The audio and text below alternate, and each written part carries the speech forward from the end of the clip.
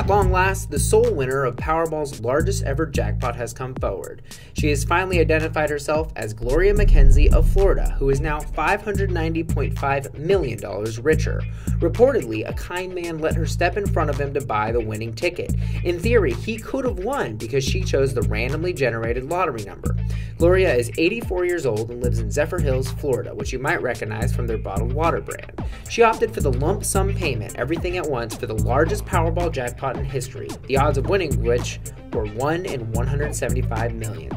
Florida law forbids jackpot winners from remaining anonymous, so she was forced to go public. The lottery pool was so massive there were 33 $1 million winners in 17 states and 2 winners of $2 million.